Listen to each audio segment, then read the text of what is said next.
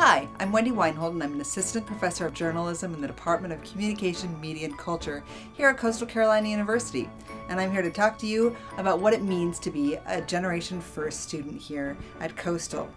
Maybe you have a parent or guardians who haven't completed a four-year degree. If so, that makes you part of Generation First here at Coastal. Or maybe you have parents or guardians who've done some college, but they have yet to complete their four-year degree, even if they're still currently enrolled. You're a first-generation student.